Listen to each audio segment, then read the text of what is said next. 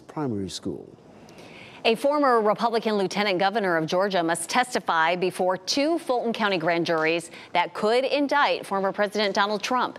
Geoff Duncan says he received subpoenas regarding the matter. Duncan says he and his team will cooperate. The grand jury there is looking into whether Trump and his allies tried to overturn the 2020 presidential election. The district attorney could announce a decision any day now. Well, in Los Angeles today, thousands of city workers are taking part in a day-long strike. John Lawrence explains the protest against what union leaders say is, quote, repeated labor law violations. Things aren't going heavenly in the City of Angels.